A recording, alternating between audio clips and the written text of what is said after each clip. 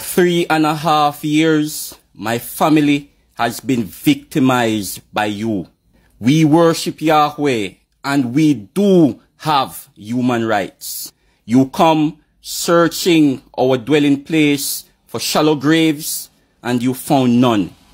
You come searching our dwelling place for illegal firearms and you found none.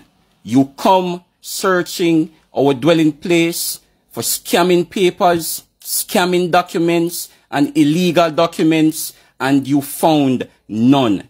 Yet you continued to terrorize my home. You have broken into my home instead of asking to enter time and time again. My children have been traumatized by you, yet you say you are here to help. You said you don't know our school. So how then would we receive correspondence from the ministry acknowledging us as a school?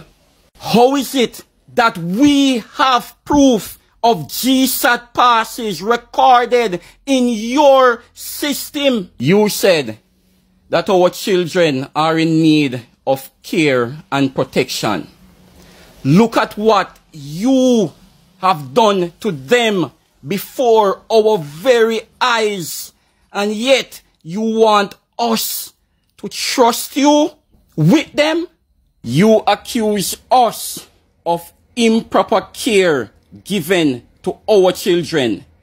Then why did you pepper sprayed our child? A woman behind the gate dragged the headpiece from off the girl as she hastens to put it back on. Look at it.